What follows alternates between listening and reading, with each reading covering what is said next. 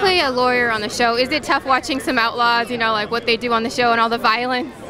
There's a lot of violence. It would be hard to litigate for these people in real life.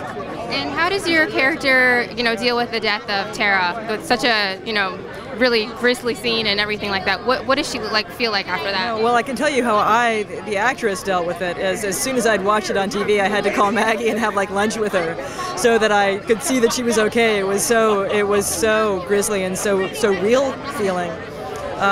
So disturbing. I felt like I'd watched a snuff film. I just didn't want to see some of that imagery. It was upsetting to see your friend maimed like that. And then, last question, what will you miss most about being on the Sons of Anarchy? The fraternity among all the guys and the sense of a family that developed on the set. I'll miss that. Yeah. Thank you so much.